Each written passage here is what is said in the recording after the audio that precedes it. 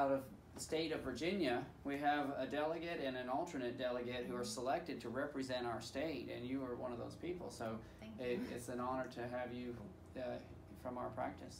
I have to shout out to Dr. Smith because he encourages growth in all of us as a team, and I think that's very important because we don't see that across the profession. I think it goes to our mission as a family. Everybody who works here, we try to encourage them to to grow and pursue their dreams and to better themselves however they want to. And AVMA does help us focus on leadership within our profession as well. So, not only within ourselves, but also within our veterinary teams. And I think that's important. And that's an area that I've seen has really grown even in, even in my 10 years being a vet, that we've tried to focus on it, and we've tried to help the rest of our staff learn and create leadership within the team. And I think that's a very important. And I'd like to give a shout out to you for that. I mean, I think that you've been on that leadership team and actually worked together with other people to develop programs that we can take and use inside our individual practices to do a better job of leading our teams and being more organized and communicating better.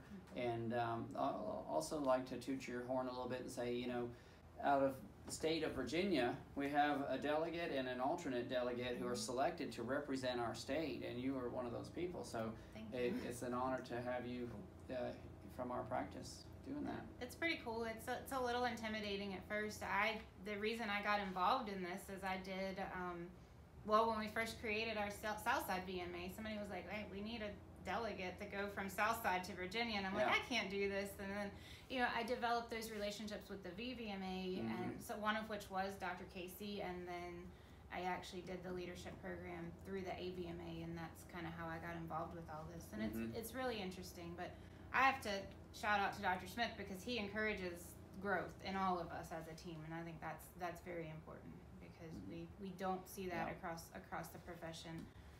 And you go to some of the AVMA meetings and they talk about how 10-15 years ago everybody sitting in those seats were old retired guys that's who was leading our profession, and it's nice to have the opportunity to be one of the younger people and the younger generation that's we're the ones that are going to be the up and coming ones, not the ones that have. I mean, it's good to have both sides, I guess, is my point. So I appreciate the support and the encourage,ment and kind of like hey, you can do that. You can do this. I think it goes to our mission as a family. Everybody who works here, we try to encourage them to to grow and pursue their dreams and to better themselves however they want to. And I think you're a great example of how politics is supposed to work. It's like you're actively practicing, and you're in the SVMA, our little group from Martinsville to South Boston and Farmville, and we meet together and we talk about issues, and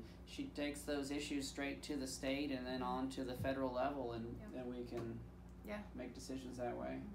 Yeah, and that's another thing I did forget to mention. The VVMA, we do, Aaron and I, the delegate for Virginia, the VVMA has board meetings 4 to 5 times throughout the year. So we go and, like Dr. Smith said, we talk about issues from our region that are then pertinent to Virginia, and then ultimately 2 times a year we go to the AVMA convention. So it's kind of a ladder step there, but it is good to have those connections and communication, and don't feel like you're in your small little world in Danville, that it's a small profession, and there's a lot of different opportunities within the profession, but ultimately a lot of us have the same base issues and the same core values, and that's important to know. Like, hey, this person from Iowa that's a large animal vet has the same struggles as me that's a small animal vet that's in Virginia.